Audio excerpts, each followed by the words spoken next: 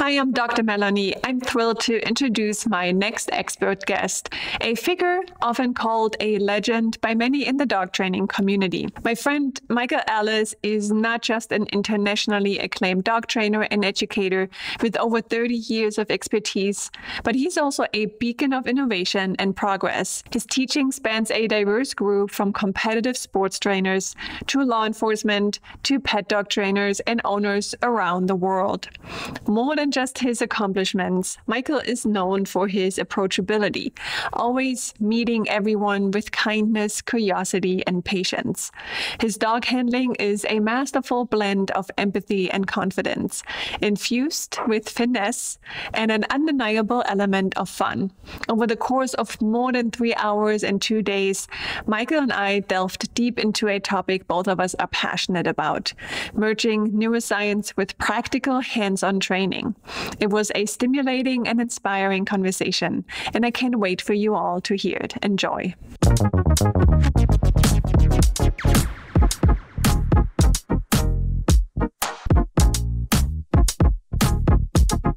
I think the majority of my audience for sure already knows who you are, and I'm not going to ask you, how did you start with dog training? But for those who do not know you, here's one question. What are 3 things you think everyone should know about you? Or what are 3 things that if one knows them about you, they have a pretty good idea who Michael Ellis is? Wow, an easy question right off the bat. Well, I think one is that I'm a reluctant professional dog trainer. So it's one of those things that I converted my hobby or my passion into an accidental career. And so my path through the dog training world has been a little non-traditional in the sense that I kind of didn't do a lot of planning. I sort of just did what was in front of me and let it have a life of its own. So I've had a kind of organic career in dog training. And so now in my, as I approach retirement age and I think about slowing down and having to make plans, that's totally not my jam. So I'm very good at that part of it. Very good at planning my dog training, not so good at planning my life. That's one of the things. But I think that it's been to some degree useful because I didn't put a lot of pressure on myself to be something or build a business to a certain point or have a bunch of employees or sell myself in a certain way. And I just kind of let the work speak for itself a bit and see where it goes. I kind of feel that way about dog training. So if you know that about me, then that probably gives you an idea about how I feel about the organic nature of dog training, that kind of each dog that's in front of you, you have to let it unfold at their pace, kind of, keeping in mind some larger ideas and principles and not try to force things to happen in a certain time frame or a certain way because economics or some other dog you had did it like that. So I think the way I've moved through my life is the way that I would prefer people train dogs too, maybe. I do remember you telling me or us to not overthink it and start having more fun and these things. That's absolutely true. And so for me, I always go back to that touchstone of the fact that I started in this because I was astonished at what dogs were capable of. And I came into dog training through sport and that world. And so keeping that kind of sense of wonder about the whole process and reminding yourself that it's supposed to be fun for you and the dog. I mean, I think we get to this point where we want to turn the dog into something sometimes that it's not, or something that fits our life more functionally, and we can lose sight of some of that stuff. So when you say it's been an accidental career, and I think a lot of people are glad that this happened accidentally. That's very kind. What would have been the non-accidental career? I would have definitely gone into environmental policy, resource conservation, that sort of thing. I have a undergraduate degree in biogeography. I was super into in biogeography, evolutionary theory, and probably environmental policy was where I was headed. So at the time when this sort of took off, I was contemplating grad school and that sort of thing. So that was the direction. Now I'm kind of glad that it didn't go that way, in a sense that most of the stuff that I did in undergrad now is all computer geographic information systems. So most of the geographers are computer scientists now, which is definitely not my jam. I had this romantic notion of, you know, being outside and like an old-timey naturalist and convincing people to save the planet, that kind of thing. I would have been something along those lines. when I started going to college, and even that for me also feels like ages ago. And it was back in my hometown, Jena, which is a pretty small town in Germany, and it's, you know, a lot of nature. So I went to college for biology, and I remember what my classes looked like is, you know, getting up, and you will appreciate that, getting up at 5 a.m. and going to track birds and try to understand. And well, I never got into it because for me it's like they sound all the same. But also going with a net through the grass and like catching all the animals and insects. Yes. That's how I basically started with. You know. Yes, that's exactly what I would be thrilled to death to do that every morning and go catch bugs and look at them and take notes, and I'd be thrilled with that. It would be no problem. You obviously stayed in the dog training business, and you said yourself you're glad that you did for various reasons, I suppose. But what is it that keeps you passionate in that field? What is it about interacting with dogs that, you know, warms your heart, makes you feel passionate about it? The dog part's the easy part for me. So for sure, the watching a dog learn new stuff, and each time I'm starting a new puppy right now, and each time I go through that process, I'm endlessly fascinated. That's super cool to be a part of, to have that relationships with another species and watch what they're capable of and watch them blossom and all those connections. I still don't get tired of that. Like that part I enjoy. What has helped me make a career of dog training is the fact that I got kind of excited about teaching relatively early on when I started doing seminars, and I realized quickly that, you know, the job was a teacher. The subject was dog training, but it was much more about the people and interacting with the people and helping them get better and see things potentially from a different perspective, and through that potentially affect change on a lot of people and a lot of dogs' lives. And so when I realized that, I had not set out to be a teacher, you know, in that sense. But once I realized that was the job, I got kind of fascinated with that. And still, that's very gratifying to be able to go in and communicate to people in a way that they understand and help them make this. It's the same way that it's gratifying to teach a dog and watch them make those big leaps and those connections and those aha moments that dogs have in the training process. You get to have that with people too. So once I embrace that, then you're again never bored, right? You're going to encounter someone that has limitations from the way you would normally do things. And so now you've got to figure out, okay, the way I would normally do this isn't going to suit this person. How can we take the principles we know about training and modify them to suit that person? So no matter how long you do it, I would honestly, it's a cliche, but the longer you do it, the less you know, in a sense, you concretely know. And so the deeper you get into any subject, the more fascinating it is, and the more you're like, oh, I never thought of that, and I never thought of that. And, this thing I passed over. So I hear you. You can totally go down a rabbit hole of certain things. I'm currently, maybe not surprisingly, because you've heard me be obsessed with the play thing. So I went down a very, very, very deep rabbit hole of play and the neurobiology of play. Do you like going to conferences? I do. Yeah, I really do. So personally, I'm one of those people. I am a super amateur scientist in the sense that I'm not very rigorous about any of that, but I've always been intensely fascinated with why things work, right? So anytime there's something that you know through experience, through feel, like let's take play as an example. Like when I learned to play with dogs, I certainly wasn't thinking about the science of it. I wasn't thinking about neurobiology. I wasn't thinking about any of that, right? Just trying to get a dog to do something, like chase the damn ball, please, or whatever it was going to be, right? And you work through that, and over time you gain kind of practical hands-on experience, and you begin to recognize ways to manipulate the dog. And then when something comes along scientifically and tells you why something works in a certain case, or what's going on beneath the surface. That is endlessly fascinating to me. Yeah. That's so cool, right? You know that through experience, but you don't know it through the science end of it. So I love that kind of thing anytime it happens. You know, for me, it's a little bit the opposite, right? Because I come more from you're a real scientist. And I'm like, okay, this is how it should be. And oftentimes, more often than not, it's not what it is in reality or like in practical sense. But then when it does match, it's so fascinating, right? Because you kind of put pieces together and then you push forward to create something new that maybe hasn't been done before. And I think that is the part that is, to me, super, super exciting about dog training. Obviously, you know, working with animals, a different species, has its own charm, but it can be super nerdy. And there's so many open questions still about you know, dogs and human bond living in today's society. And so many heartwarming and mind-blowing stories about what dogs can do, right? Yeah, 100%.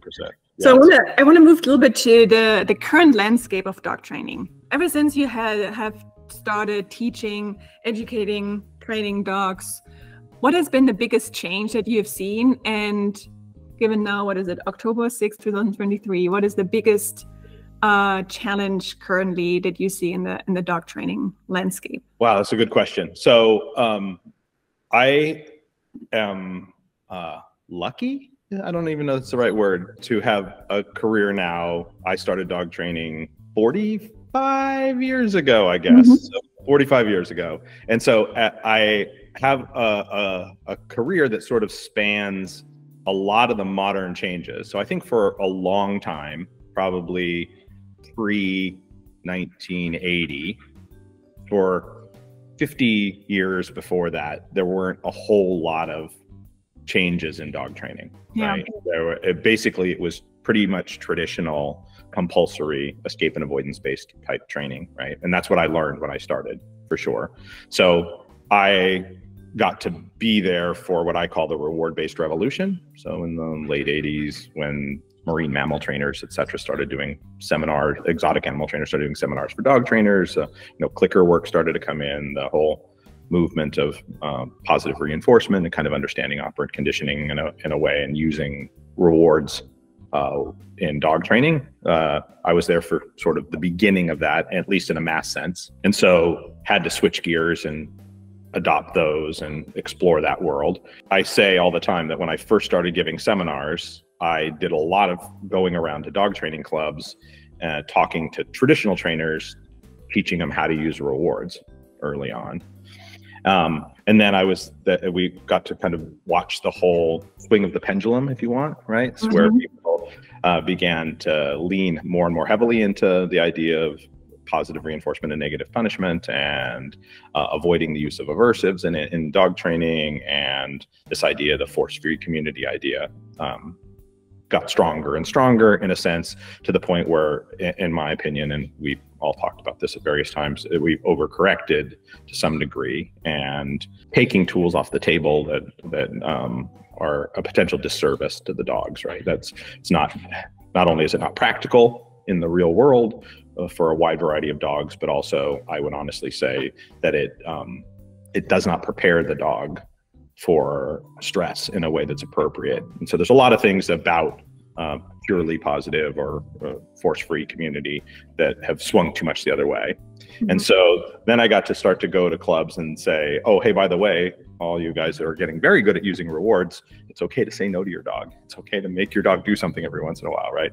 And so and it felt like I was trying to pull it back the other way, and I wound up teaching a whole bunch of force-free trainers how to give a correction, or how to use an electronic collar, or something like that. The idea of science coming into dog training early on, most of the science around dog training was science that was geared towards human or primate biology in some fashion. Like, we're doing experiments on animals to understand learning or whatever that is, but we don't care about dogs. We don't care about being better dog trainers or any of that. It was humans gathering information for humans that would suit them. And now, one of the cool things about the modern scientific landscape is they're actually doing dog science to benefit dogs and to benefit dog trainers, which is kind of amazing and cool. So that all that came in early on, there was nobody giving me any kind of science. When I first started dog training, it was 100% like, do this, you get this. You see this, do this. You see this, do that. But no discussions of why or any of that. So that whole landscape, I have been along for the entire ride, which has been pretty cool, right? In that whole process, and changes in attitudes in culturally around training, that whole thing. I think now our biggest challenges are finding what I would call truly balanced training, finding the sweet spot for every individual dog in terms of how much is done with the giving and withholding of rewards, how much pressure is necessary, where should it come in, what does a well-constructed program look like. And without spending too much time on this, there's a lot of people that, in my opinion, misuse the balanced trainer moniker, right? So balanced training is meant to be people trying to find the best path forward, keeping all of our options open for a given dog in a given situation. And there were lots and lots of people that were very traditional, kind of heavy compulsory trainers that called themselves balanced training, and they did a little bit of food work for 2 days and then they put an e-collar on my dog. Like, I wouldn't necessarily call that balanced, right? But I think the best dog training right now is truly seeking a balance there, and is also seeking an understanding of why certain things work, don't work. And there's a point where we're merging science and practice in a way that hasn't happened up until now, which is exciting. It is. And some things that also have changed, not just for dog training ever since you started, but it is, how we distribute information. And the sheer amount of information that is out there, and what you do with this as the owner or even a trainer, and content creation. I mean, we are creating content just right now, right? Right. It's remarkable. And do you think that because of this, there's benefits and disadvantages, or advantages and disadvantages, but also kind of fostering some level of easy judgment based on what you think or what you've heard in the past? Is this potentially blocking the progress? Because the way you phrase it, what I hear is, it's not so much of so we had the very bad, what is called bad dog training, very aversive dog training in the past, and we swung to the other extreme, which is pure positive only. And instead of maybe seeing it as going back more where it was before, it's kind of like taking from both sides what we can learn and actually move forward, right? Yes. But it would mean that there is some sort of unification, and we get united and actually have the same goal. And I think the judgment that is being placed on by other trainers, among trainers, right, is very hard to fight, and can really block you from progressing or having some creative idea about new things. So you have to be very confident in who you are and what you do. So 2 questions here, basically. How do you handle this? And I'm sure you've seen and come across a lot of judgment towards yourself, your training methods, have seen others that you've trained, and how do you handle that? So you touched on a couple of things in there, which I think are super important, right? So you're right, there's more access to information than ever before, almost too much to a sense for somebody that's starting out. Like, what direction do I go? It's really easy to get overwhelmed. And it's also really easy to develop, way easier than it ever has been, to develop a theoretical fluency with training, meaning I can go on the internet and follow good trainers and parrot or mimic what they do, or regurgitate answers that I heard to questions about training, etc. And someone that's smart and motivated can relatively quickly seem like they know more than they actually know. So I'm making a distinction between like theoretical knowledge and practical hands-on knowledge, where you've actually been through the entire process with a number of dogs, a variety of different types of dogs, and you've gone from beginning to end, and you've had your hands on the whole thing. And there's a different kind of knowing that comes from that, right? And so at one point, it's great in that people can get access to all of this stuff relatively quickly. At another point, that it's not any easier to get the practical experience than it ever has been. And everything seems to be going so fast. I think a lot of people put a lot of pressure on themselves to look a certain way, to know certain things. And you're being watched all the time in a way that when I came up, you were not at all. You'd go to a seminar, like after you left the seminar, and we all went back to our own corners and goofed around with it, whatever we learned for the next 6 months or a year, not being watched by the internet, not having it posted, everything we do going up online, and not feeling in any way judged by it, right? So it gave you the freedom to mess around with it and find out where it fits and test the limits of it and all those things that are, I think, essential to really understand something. And so the fact that we're doing everything in front of everybody all the time is a little bit problematic. The way I handle it, luckily, I had developed some reputation before it got out of hand like it is now, like, or whatever. It's the reality it is. I got to stop sounding like an old man, like, the truth is it's the way the world's going, and it's all fine. But I had developed a reputation, so I had some confidence in what I was doing. Yeah. And then I really learned very early on around the internet not to pay any attention to it. So before social media, there were dog training chat rooms and all those kinds of things where people would go in, and I went into those a couple of times thinking, oh, cool, this is going to be a dog training discussion. And I'm like, oh no, that's not what it is. It's just people wanting to like be mean to each other kind of thing. Really? I'm like, okay, I don't need that in my life. And so I try not to pay too much attention to any of it, the good, the bad, or any of it. So people saying a lot of nice things about you, lovely, but also probably not perfectly accurate, and people saying all the horrible stuff about you and judging you also. So I just try not to pay any attention to it, right? And then I think you have to get over the fear of looking bad or failing in front of people, right? Because everything's recorded now in a sense and everybody, to get better, you have to fail. There's just no way about it. No shortcuts around it. You're gonna have to go out there and you're gonna have to try it, and it's not gonna go the way you want it to go. And whether it's a competition or whether it's just training in general, and the sooner you can just say, yep, like anybody can choke at any time, and it's not, you're gonna do that, and you're gonna have to be okay doing it in front of people, the better off you're gonna be.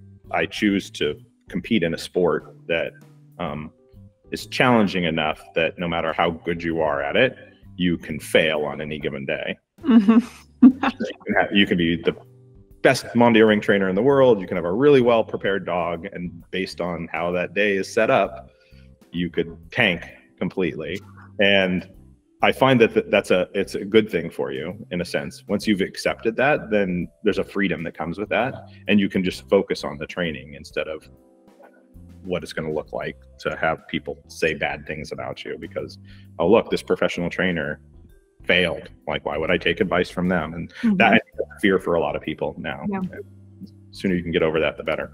Obviously, we don't want to get stuck in a society. You don't want to get stuck in this judgment. And I think too many people love their dogs too much that we can agree. We kind of want to, not standing still in any sense of the world. We want to progress and move forward and create new things. From your perspective, because I'm obviously biased, but what role do you think science could or should play in that movement forward?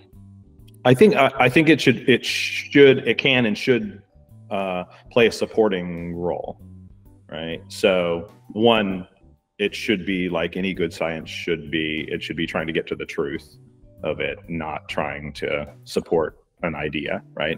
And so, unfortunately, I think a lot of the early studies, or the studies in the last decade or 15 years, a lot of them were kind of constructed with a fair amount of bias to prove a point to begin with.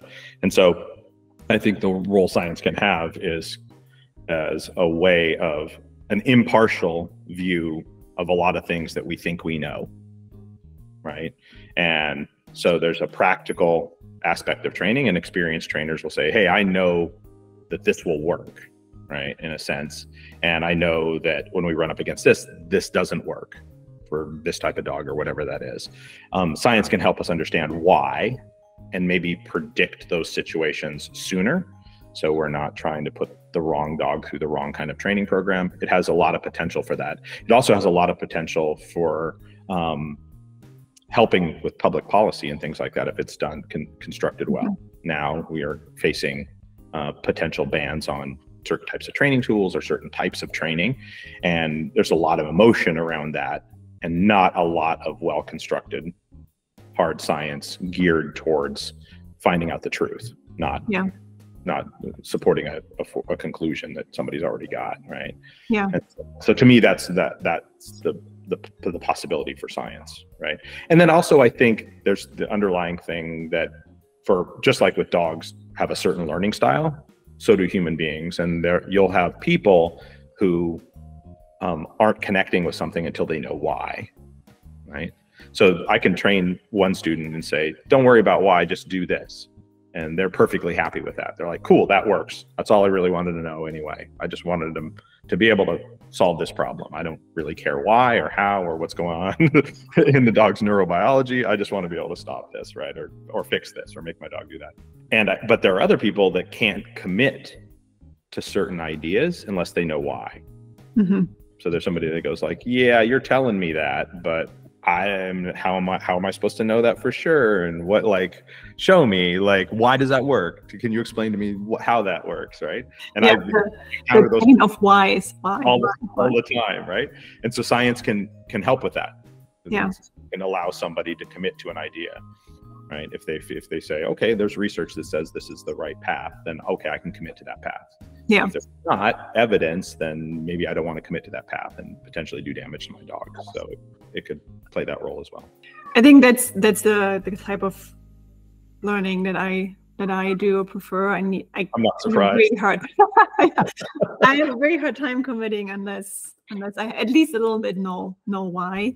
And one of my supervisors back at Carmer University, he was saying that, you know, to be really, really a good researcher, or really like with anything that you do, to keep your ego in check and to make sure you're not going down the wrong path, you kind of want to try to always prove yourself wrong, because that makes you have an open mind to new things. Because we kind of pick, and especially when it comes to scientific publications, we pick one publication that kind of supports our very own personal point of view, and then we go out and say, well, science has shown.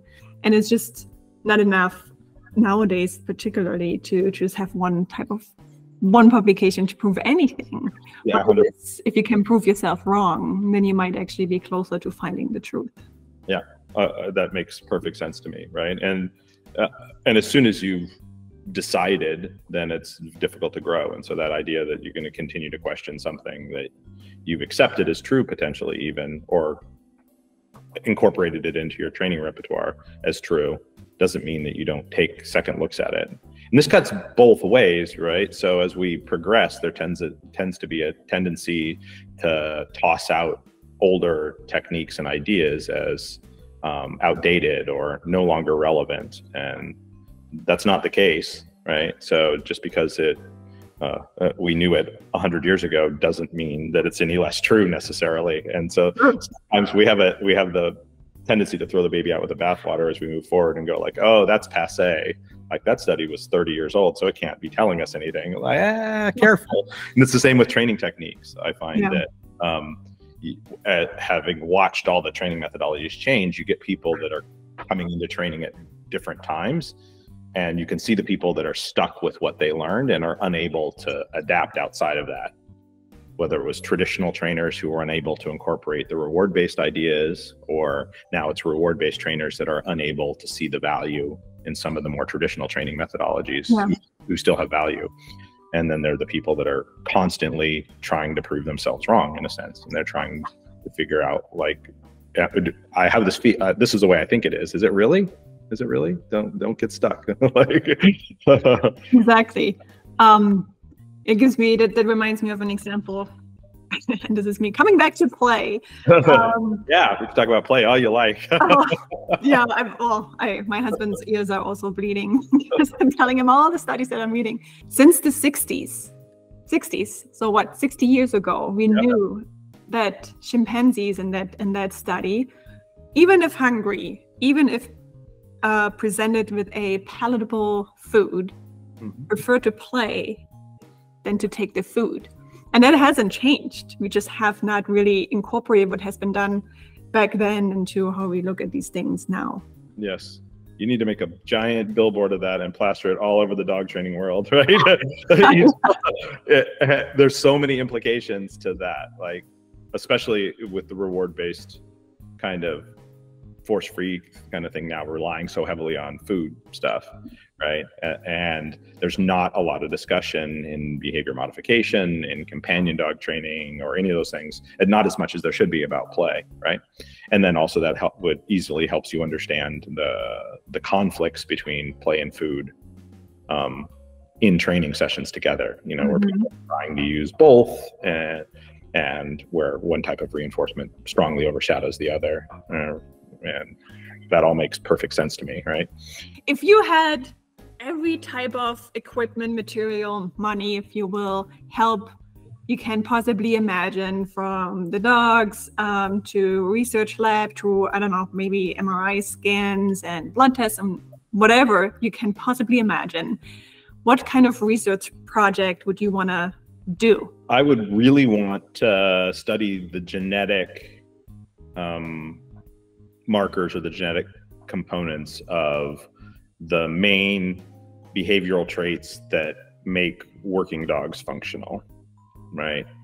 And when I say working dogs, it could be a broad thing, but dogs that search, dogs that do protection work, dogs that, a variety of things like that. So dogs that are motivated dogs that are going to do complex behaviors in potentially stressful circumstances and things like that. And there's a suite of personality traits that are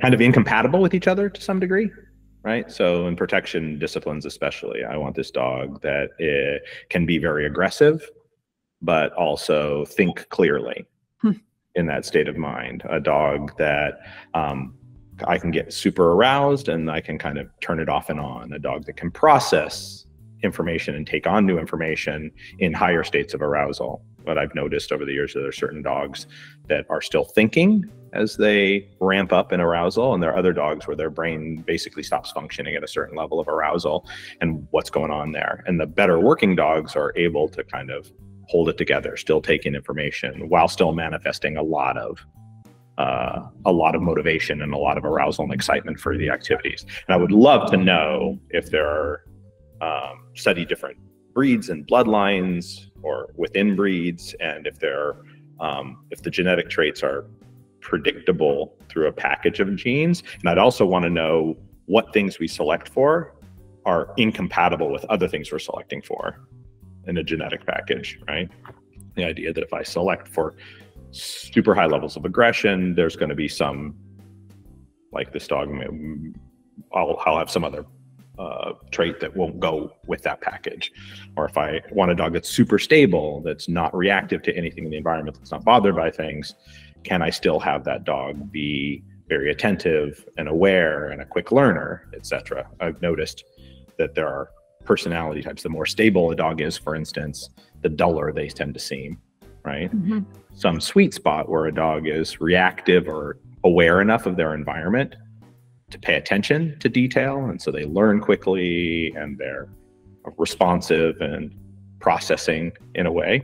Those are nice dogs to train. If they're too reactive, they go off the slide. So what of those things are we able to get together, and where are the trade-offs? And would there be a genetic test where you could say, like, yeah, this dog's going to have those, or most likely to have those traits, and this dog's not? I think that'd be super useful. If we were to be able to find that and do this research, how would it change how you pick? Well, I guess it would change as in, like, you would pick the ones that really are suitable for the work that you are doing. But what are the other applications of this? I think for me personally, it probably wouldn't change a whole bunch, in that, like me looking for the individual dog for me, I'm way more flexible, and a wider range of dogs could suit that need for me, because my personal journey is connected to going there with different dogs. Mm-hmm. So if I got a dog that wasn't the ideal candidate, I might still spend time and mess with that. Where it would be really useful is in the disciplines where FEMA-style disaster search dogs, military working dogs, law enforcement dogs, all those kinds of things, where they're under time crunches to train, and the economics of it is the big hurdle.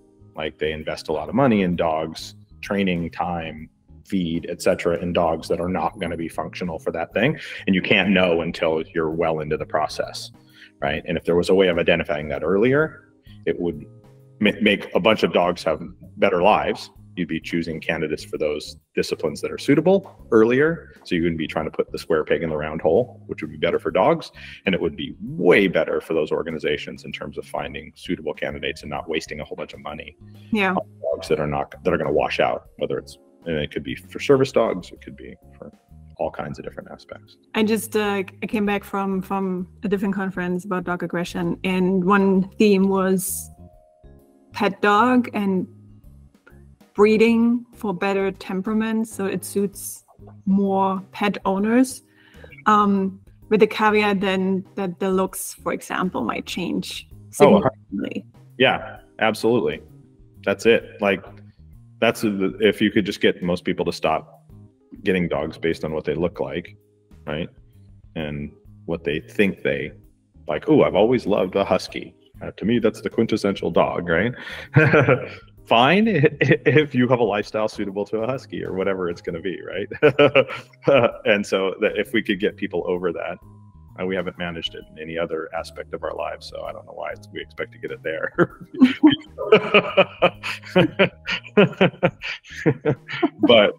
but that would be great. That would be really excellent, because they are going to be different. They're going to look different. That's one of the biggest problems with temperaments in dogs in general, is the focus on conformation. Conformation by itself, judging a dog by what it looks like by itself, isn't inherently bad. The issue is that if you're trying, there's no such thing as a perfect dog. And so the physical characteristics, the external physical characteristics, are the easiest ones to check. And so if that's on your radar, then you're much more likely to compromise on some aspect of temperament that you can't see or understand until you spend time with it and work with it and everything, right? And so that evaluative process is much harder to do. And so there's all the showed world, or the conformation world, is always making compromises on temperament, because that's the thing you can't see, right? And good breeders try to get it all, but you can't get it all in one dog. It's not possible.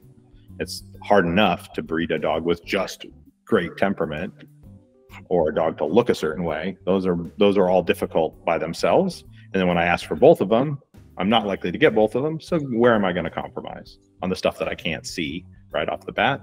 And that's a huge problem. So give up what it looks like and try to pick the one that's got the temperament that's suitable. And breeders, now there are a whole host of breeders out there. I have some good friends that are trying to breed the perfect pet dog now. Like that, they've gone away from, like, I'm not breeding dogs for their looks, and I'm not breeding dogs for working disciplines. I'm breeding dogs to be good pets. Yeah. And people like ridicule those kinds of people all the time. Like, oh, you're ruining the breed. It doesn't look like a Labrador, or it's not going to win the field trial championships. They're trying to make the perfect dog for that environment, which is exactly what everybody should be doing. Right? Well, so you're saying that you don't care how a Belgian Malinois looks like, as long as it has the temperament that you need? Yes. Speaking of Belgian Malinois, would you say this is your favorite breed to work with? Yeah, by far. My life is deeply intertwined with Belgian Malinois for a long time. What is it about Belgian Malinois? Gosh. So they have a unique combination of traits that suit kind of not the way I like to train and the things that I'm interested in doing in dog training, right? So one, the dogs bite like crazy. And so it just so happens that I'm very interested in protection sport disciplines, and they really like to use their mouths in a way that is almost unique. Like it's not natural in a way. And they're extremely athletic. And what I realized is early on in my my exposure to protection dogs, that you could find a lot of dogs that really bit a lot, that had a lot of drive to bite, that were very confident, very strong dogs, but they were difficult to control. And when you saw the best Malinois, they were crazy to bite and incredibly athletic, and then under amazing amounts of control, right? And what I noticed when I got my first Malinois was they had a lot of motivation to work, they were very intelligent, and they were kind of sensitive, right? So sensitive to the handler in a sense, but you had a dog with that much motivation and that much commitment to biting, and they were not sensitive to some degree, then they're very difficult to control, and it's a big headache. And so they had this really lovely combination of traits, but the sensitivity can manifest in bad ways when you don't know what they're about, right? Like they're more high strung and more aware and more reactive than some of the other working type dogs are. But they suited me perfectly. Like the way I wanted to train, the first Malinois I got, we were just like, oh, where have you been all my life? Like, this is exactly the dog I like. Like they, away from the work, they're very affectionate, physically affectionate with their handlers. Like they want to touch you and be on you and all that kind of stuff. And out of drive, in lower states of arousal, they're quite sensitive to the handler and things. And so they're very responsive. And so for me, they are like, the sky's the limit with them. If you have a good Malinois and you understand what makes them tick, then I can do almost anything with those dogs. And their desire to work and their ability to process information is remarkable. That they're challenging though. And if you kind of don't know how they work, then they can go terribly wrong, right? So lots of them carry a fair amount of aggression. Like I mentioned, they notice stuff, they're reactive, and that sensitivity, because people see how assertive they can be, then it's easy to overdo it with the pressure point and then cause problems there, right? So there were big issues in law enforcement originally when a lot of the police canine units first started getting Malinois in the US, which, you know, in the late 80s, early 90s is when they started to catch on over here. And now they're, of course, everywhere in law enforcement, but they were kind of uncommon, mostly German Shepherds before that. And lots of handlers getting bit by their own dogs, right? Because they are less tolerant of stress when they don't know what to do without relationship. They're more high strung and sensitive. And so they have some downsides if you don't get them. But to me, like, I can't imagine having anything else. And that right now for me, they feel easy. Like I just know what a Malinois is like and how they think. And so it's like, oh yeah, they're really easy to live with. Like, I don't get it. Like, they're always moving and they're always biting stuff and they're always like, they're going all the time. And I'm like, yeah, that's once you figure out how to work with it, it's not bad. After the movie Dog that was starring the Belgian Malinois, after Belgian Malinois being in the news for finding prisoners and other hero stories, we also have, I think more than ever, mallets in shelters for that. Oh, it's awful. It's the worst. Yeah. Like, and I've had a front row seat to that whole thing. So when I first got into Malinois, you never saw a Malinois that wasn't with a working dog person, and they never showed up in the shelters. And if one did, everybody in town that had a Malinois said, "What? There's a Malinois in the shelter! Quick!" Now they're overflowing with them. Like lots of poorly bred dogs that may even have had good bloodlines that people didn't know what they were getting into, had a litter and was like, oh my God, get these things out of here. It's bad. And they're tricky in that the first year of their life is really important. Like, this is true of a lot of dogs, but especially a Malinois, who are a little bit obsessive compulsive and a little bit edgy in general, that if they don't learn where to put their energies when they're young and they start putting them in the wrong place, they're very difficult to correct, and they're a little OCD about things. So once patterns are established, they're much harder to break. And so providing with the right sets of experiences early is really important. And so it's super frustrating and depressing a little bit, right? And the other thing is that they're meant to have aggression, right? And so it's a complicated discussion in modern society, but the dogs are bred to bite people. They're bred to be police dogs, right? And so even though there are highly sociable Malinois that are really friendly and they still like to bite and they would do sport bite work and things like that. You can also get mean ones in there at any given time. Dogs that are like overtly antisocial, and a lot of people aren't ready for that. Yeah. They met a Malinois, they saw a Malinois, and they're like, that one was really nice. Like, just beneath the surface, there's aggression, and you don't know. You have to, when you waiting for you to come out. You have to be willing to deal with that if you get it, right? Yeah. You've worked with a lot of Mals now over the years. Has there been, or is there right now, one dog where you say I will never forget this dog, most beautiful, or maybe the most horrible dog I've ever had? Yeah. Any dog that you will never ever forget? I have a number of them, of course, but still a female that I had, her name Fautois. So it's the mother, grandmother, great-grandmother, great-great-grandmother, great-great-grandmother, great-great-great-grandmother to most of our dogs now. She was a remarkable creature, and she was one of those dogs that was not nice. Like, but in the work, just remarkable. Like, she was an incredible dog, and she was great to live with.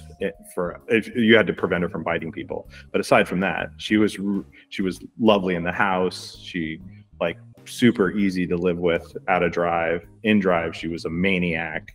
Like, she bit like crazy. She produced incredibly good working dogs. But she was a remarkable creature for sure. Loved that dog. Yeah. I would love to have another crack at her now, knowing what I know now. So that's the thing. You have dogs over the years, and you say, "Gosh, if I had that dog again now, what would what would I be able to do at that point?" But she was a remarkable creature. But I've had a ton of really good dogs over the years that all leave a lasting impression. I've been lucky that way. So I've been breeding now for 30 years. So I've had, I don't know, I think we've 60 some litters or something like that. So wow. So I've had a lot of dogs through my life. That is a lot of dogs. Like 600 dogs. Yeah. Wow. A whole batch. Well, you have one puppy now, Snug. Snug, yes. Who gave the name? I did. So actually my wife Carol was like, I said I needed an S name. And so we just started tossing around S names. And Snug is a character in Midsummer Night's Dream in Shakespeare. He's Snug the Joiner, one of the mechanicals that's doing the play within the play. And so I could be literary. I could say, oh, it's that Snug, or I could just say, like, Snug is a bug in a rug. And I choose a lot of names based on like how they sound, right? And I kind of like short names, interesting sound. And I didn't know any other dogs named Snug. So when she brought it up, I'm like, oh, I like that. Snug. I ran around saying it for a couple of days. Snug, out. Oh yeah, that works. It sounds good. I like it. Like a trial. Yeah, like a trial period. Yeah. So it's that stuck. Snug out. That's how I was tracked every day. Just yell that over and over again. How old is Snug? 12 weeks? 13 weeks, yeah. 13 weeks on Tuesday. Oh, a baby. A baby, yeah. And Snug obviously already started school, the Michael Ellis school. They started right off the bat, yeah. Which isn't always the case. I think it's important to realize that he was a precocious puppy, and he's really bold, and he's very comfortable in a lot of places, and he has a really good food drive and a lot of play drive, and he's very connected, like a lot like his great grandfather Pi was as a puppy, like very easy to hold his attention, and he liked training right off the bat. So a lot of times we bring home an 8-week-old puppy, and I don't try to do much with them. I just goof around a little bit, and you're housebreaking and you're crate training and you're showing them the world, and you're kind of gauging all the reactions and things like that. And you do a little training, you start messing around with stuff, and some puppies just sort of demand that you do stuff. They're like, yeah, I got it. Come on, show me something else, right? And I let them dictate the pace. So sometimes I have puppies in the first 3 or 4 months of their life. I don't do much training. You're training them all the time. They're learning stuff, but they're not super connected. The sessions have to be really short. You know, I don't ever want it to be a chore for them at this stage. I want it to be something that they're really bought into. And I don't like them kind of going through the motions. You want them invested in each of the repetitions. And so he supports it a lot. So I'm training quite a bit with him for his age, and he's got a fair number of skills heading in the right direction at this stage. But that's just because he kind of wants it. Yeah. Because another puppy might not. You'd have to move more slowly. Well, Anya definitely did not support that. Yeah, no, and I've had some really good dogs that just were like doofuses for 6 months of their life, for 6 months, which doesn't mean you weren't doing stuff, but you weren't. Like, he does more stuff than a lot of 6-month-old puppies would do, for sure. And that's just because that's just him. Yeah. If someone was to ask you, it's a big question, but if someone was to ask you, what does it really mean to train your dog? How would you define training your dog? Ooh, that's a really good question. Because, I mean, everything you're doing with them, especially with a new dog or a puppy, is training. So setting up experiences to deepen your relationship, and so that they learn things that you want them to learn. And you're sort of kind of constructing how they view the world, how they view their interaction with you, how they view learning, and then how they view other stuff that's in the world, right? And so that's what training really is. And sometimes that's very much focused on behavior, like sitting and downing and coming and heeling, etc. And then other times it's more like an attitude in the dog and a connection with you, right? And to me, the relationship part is first and foremost. Like, that's the thing that's most important. And if that feels good, and I feel connected with the dog, and the dog has the right attitude towards doing things, then I may lean in kind of heavily to behaviors. But it may not be too. Maybe just me hanging out with my dog. Part of what I'm doing with him, and that I'm trying to do as much as possible, is kind of document everything I'm doing with him the whole way, which will be part of a project I have where it'll be kind of dog training in real time. So you get to see that the actual formal training, the sessions, are kind of not as frequent as people might think, and they're not as long as people might think. And then there's lots of just being out with your dog, kind of putting them in certain situations so they learn things. There's lots of downtime. And especially with puppies, you'll hit a spot in your training where they're up to a certain spot and they're not old enough, mentally mature enough to move forward. And you don't want to just keep doing the same thing over and over again. So you plant a seed and then you leave it for several months and you come back later. And then you plant a seed and you leave that one and you come back later. So that happens all the time. And so it's, you're also trying to figure them out, right? Mm-hmm. Big part of it. Like, I'm just trying to figure out what makes you tick. What do you like and don't like? And what do you notice in the world and all that? You know, training does sound like there's a start and an end point, but there really isn't, right? So this is my definition of training, basically. So let me know what you think about this. It's really coming from the neurobiological aspect of it, but training is obviously learning, mm-hmm. and learning is putting life into context. It's really it. And it kind of takes pressure off of this has to be the 1 hour official training session, and really, again, puts it into context. And also, as long as the dog is alive, there's some learning happening. So it kind of doesn't stop. And I like that kind of definition, because, you know, if you say learning is putting life into context, you can also relate a little bit more, because this is how you learn yourself. Right. That's a beautiful definition, and much simpler than the rambling thing I just gave. straight to the point. No, that's lovely. That's exactly right. And that's I think that's it. And you touched on it too, that I always say, and again, it's a bit of a cliche, that the dog training thing is a journey. It's a process driven discipline, right? You're moving in a direction, but it's the day-to-day interactions that govern the success of it. And you live for a very short period of time at the end part of it, you know, like most of it is in process. And like anything that any creature knows, it's not, once you're there, it's not done. Like, I say all the time, like, I got an A in calculus in college. Like, you ask me freaking anything about calculus right now. And there's none of it, right? So there's this idea that just because you learned something at some point or did something at some point, you know it. And that's not the case, right? It's all fluid too. So just it's the day-to-day interactions, that's the whole thing. Yeah. And if you find value in that, then the getting to an endpoint doesn't seem so important. Right? Yeah, I agree with that. You'll wind up somewhere for sure, but like without a focus on that.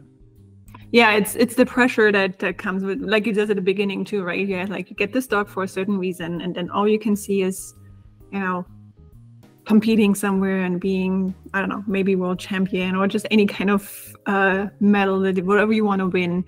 But it doesn't have to even be in the sports world, but really anything. But focusing on the journey and making that as enjoyable as possible. Making a aggression rehabilitation journey enjoyable is really tough. Oh yeah, no, for sure. Really is. And it's incredible how some of my students have found a way, and they found little things where they reward themselves and obviously the dog, and seeing that as a journey rather than, okay, the aggression has to be fixed within the 2 months. And it makes a huge difference in what they actually end up achieving, because they are getting somewhere. Yeah, 100%. And that's where you have to be focused on the kind of the little victories within there, the small things. And if you can keep that as your focus, the bigger picture is much more likely to fall in. And most of the damaging stuff that's done is done on an arbitrary timeline. Right, it's one of the current problems with professional dog training in general, that out of necessity, people are putting these kind of arbitrary timelines on training processes, a kind of one size fits all. Like, I have a 2-week board and train, or a 3-week board and train, or a 10-lesson package, or whatever that is. And people, unless trainers are very good about explaining that to people, that they're expecting to be done in a certain amount of time, and that's just not how it works, unfortunately. But also the whole process is fun. Like, dog training is really cool and kind of amazing and fun. And so if you can get people to focus on that part of it, then the end part doesn't feel so important. If you're out there enjoying your time with your dog on a regular basis, then, you know, who cares ultimately when you get to the end, right? If you're in day-to-day interactions, right? So when you have, like, let's say a more official, formal training session, that'd be 5 minutes or 10 minutes with any of your dogs, for you to say, this was fun, this was a really good training session, what do you want to see in your dog? How do you want to feel yourself? And especially in the context of emotional state of mind versus performance for that particular task that you were working on. Yeah, I'm super focused on the dog's energetics, like how connected they are to me, how well they're staying on task versus how much they're wandering, and the intensity with which they kind of perform the behaviors that they're performing, right? Or the intensity maybe is not the right word, the commitment with which they're performing the behaviors, right? And I mentioned in passing before that I'm really interested in fully committed repetitions in training, where a dog feels very present, really focused, really invested, and those reps are good, solid reps that move things forward. And then avoiding lots of, I'm just doing this over and over again to do it, right? And yes, my dog's doing it, but it doesn't feel connected and it doesn't feel invested, right? And so I come across some training session, I may have a training session that it didn't look like I did very much, that I'm really happy with, because I'm much more concerned with the dog's general energetics and concentration and desire to make the connections than I am, oh, I did 20 sits, or look, he's going to his place bed, or like that kind of thing, right? And so I have sessions where it looks like, wow, you did a whole bunch of behaviors in that session, and then others where it didn't appear that I achieved very much externally, but it felt like the kind of session that I wanted to feel like. And if I start a session and I don't feel like that, I frequently just end it and do something else all the time, right? Routinely. And I let the dogs kind of ask for training a little bit, especially with puppies. I'll take them out and I'm kind of prepared. I'll have food on me. I'll have toys stuffed in the back of my pants or whatever. And I'm just walking around the yard or whatever. And the puppy comes up to bother me in some fashion or wants to bite my pant leg. And I'm like, oh, you want to do something? And I'll take advantage of those things instead of like, oh, it's time for my training session for today. Like I got work, let's go train. Like I'm very attentive to the dog's buy-in to that whole process. When I explain this to my students, how, a training session should feel like, and I want them to also enjoy and have fun, I'm borrowing that from psychology to say you both want to be in the state of flow. Everyone kind of can relate to it, right? It's like so lost in a task because it's just what you want to do and you're committed to it. Not just you as the handler, but the dog as well. Yes. Yeah. That's flow state is exactly a perfect description of it, right? And when it's going right, everything else just disappears too, right? There's no doubt about it. It can feel very like there could be nobody around or 100 people around and it doesn't feel any different. You and the dog are just doing your thing, and one thing sort of slows into another. There's some experience that allows you to kind of steer that in the beginning. I think a lot of people in the beginning if you describe that to them, they don't feel it yet. Like the difference between a dog that's looking at you and a dog that's looking at you, right?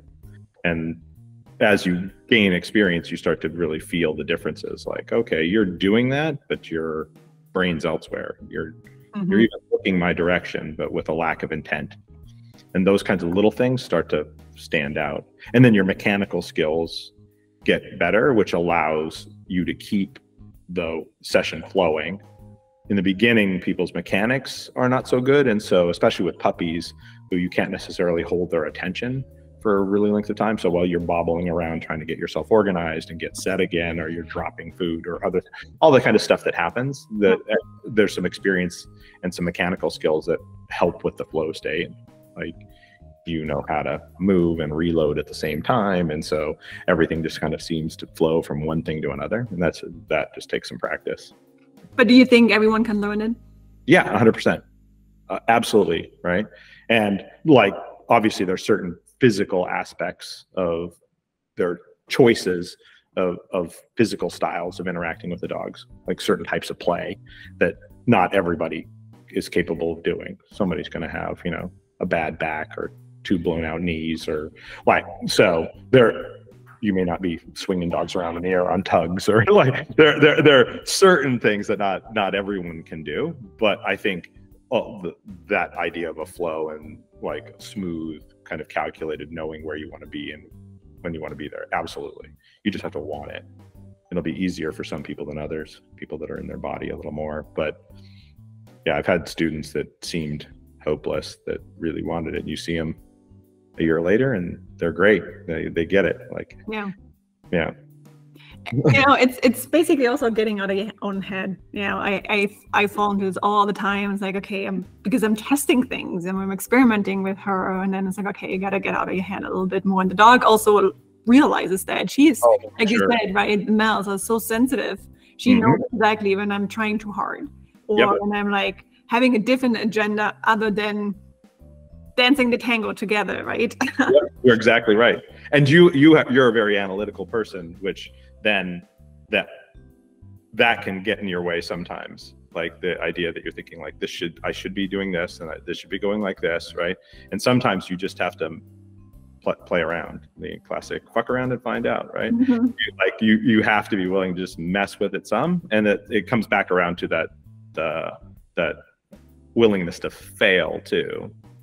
Like, you don't find where the edges of those things are unless you push up against them. Right. And like, if you're a smart person and you're doing your homework you recognize there's a good way and a bad way to do things, or a righter way and a wronger way to do things. And so, but that can cause you problems because you're then afraid to do things the wrong way. And there aren't that many mistakes that that you can't recover from, right? Especially in normal training stuff. And so like getting out of your head and not worrying too much about that and just kind of literally trying to feel it out is essential. Right? Yeah. You know, the other thing that I think is so powerful about this being in this flow together with your dog is it is a known strategy in human psychology to rehabilitate anxiety. Because like you said, right, everything else blurs, everything fades into the background. And anxiety is the opposite, right? Dogs get hyper vigilant about their environment, about everything else but you. Yep. To the point where they seek threats. They see threats where they aren't. You can be vigilant without being anxious, but with anxiety, you're kind of overreacting. You feel threatened where normally you wouldn't as a dog, speaking from a dog's perspective. Yeah, of course, yeah. And if you be able to apply this interaction with your dog, where the dog learns to, fade out the background and learns that it's not threatening, I think it's a very powerful tool to support the rehabilitation of anxiety or get certain dogs a little calmer. Agreed. And we have over-medicated dogs because I do think we don't lean enough into the neurobiology of fear and anxiety. Common rehab protocols of keep your dog as calm as possible, add medication, and if it's an anxious dog, a vigilant dog, chances are this dog needs to move. Yep. Channel that into this state of flow and this kind of interaction. 100%. Yeah, you're exactly correct. And I think that like the flow, as it were, is like permission to tune the world out for a certain type of dog, right? And if they care enough about the interaction and you've done a good job of doing that, it's like they put on blinders. They're like, okay, that stuff all goes away. And over time, that's critical to staying in the environment long enough to actually change their mind about those things, right? For them to do it, because your inability, if you don't have that connection with them, then you can't keep them around the triggers and things to help work on that type of, right? And that you touched on something in there as well, which is to me insanely important, is this idea of controlling arousal all the time. Like in the behavioral science, there's a lot of like any arousal is bad arousal. If I have a reactive dog, then getting him excited, just throwing oil on the fire, as it were. But that's the only way to give them something meaningful. And anxiety creates energy for a lot of dogs. And if you don't give them someplace to put it, it's got to go somewhere, right? And so anxiety creates energetics for a lot of dogs. They want to move and they want to do stuff, and people will try having them in stable positions. Well, make your dog sit or down, and that absolutely the worst thing you can do. Something energetic for them to put their anxiety into a functional thing is one of the rehab techniques for sure.